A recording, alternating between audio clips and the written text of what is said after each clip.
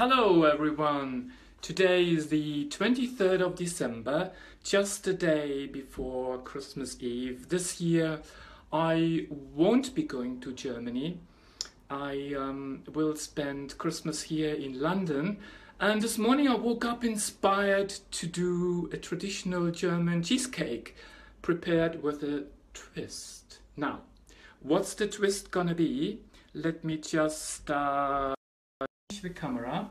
So the twist is gonna be, it will be a gluten-free base. So basically I use amaranth flour, organic coconut flour and some almond as the base.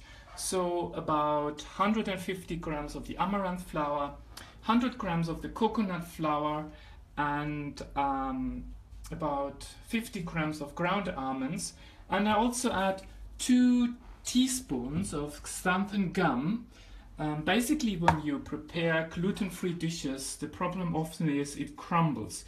So by adding some xanthan gum, it actually prevents the base from crumbling.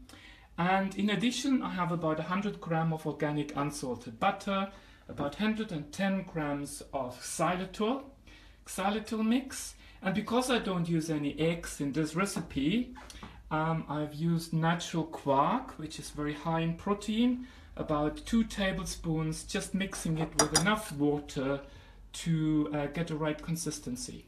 So I will start the process and I will be back shortly. So the first thing I'm going to do is I will mix the butter together with the xylitol to get a creamy consistency, and then I will add the quark mix, and then I will slowly fold it into the almond and gluten-free base, basically.